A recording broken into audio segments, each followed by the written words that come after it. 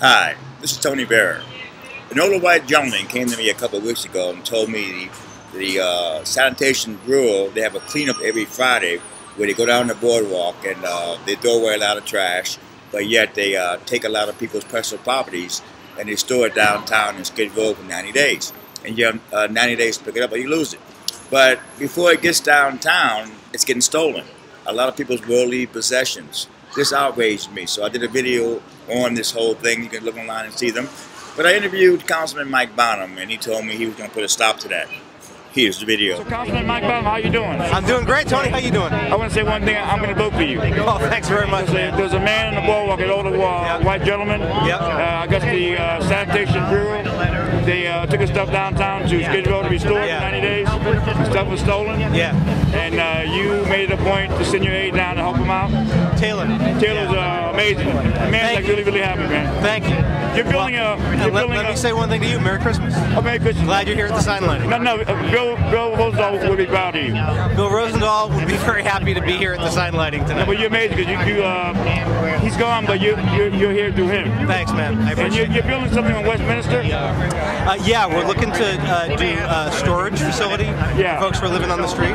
We're looking at Westminster. We're also looking at a mobile option that the neighborhood council has asked us to look at, and we're looking at sort of a hybrid. So one way or another, we'll be getting some storage. That's great, man. So what can you do about the Sanitation Bureau stealing stuff from the homeless? They're putting in new guidelines over the next couple months about how they deal with that. Yeah. The idea is they're supposed to be cleaning up an area. Oh, no, that's great. But not taking people's personal I think the cleanup is great. I think the junk on the boardwalk is great. Yeah. But the personal stuff is an issue.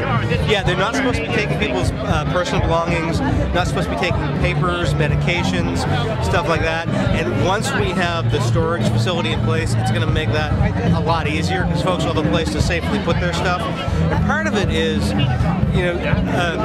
when you don't have a place to store your stuff, you're kind of chained to your encampment on the street. Yeah. Because if you leave, as your friend discovered the other day, you lose your stuff. Yeah. And we want folks to be able to go to the doctor, go for a job interview, go look for an apartment, do anything other than sort of be chained to their stuff. So it's about helping clean up the streets, but it's also about giving folks the resources, the tools, and the ability to move on and go to the next step.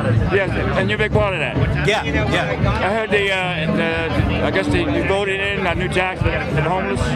Yeah, we voters citywide by like 74% approved a $1.2 million bond issue, Proposition Triple H, which will help us build about 10,000 units of permanent supportive housing. That takes a while. It takes years to get it built, so we have to be doing stuff in the meantime, which is why we started the shower program on 3rd every Friday. Hopefully we'll be able to expand that. We're doing it downtown, we're doing it in Venice. Hopefully they'll be able to do it in more places. I heard there's something doing in LAX. They're doing some kind of homeless thing in LAX. Yeah, we're doing sort of an outreach thing near Manchester Square, which is where the Consolidated Rental Car Center is going to go. Yeah.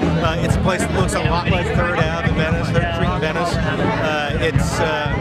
We've got a couple hundred people living there in the vehicle. Well, I'm not going to hold you up anymore, but if you need anything for me to help you win your election, I'm there for you, man. Thanks, Tony. You're amazing. Keep on doing the great work because you give a voice to the community and let people know what's going on in Venice. We appreciate it. Okay. Merry Christmas. Okay, Merry Christmas.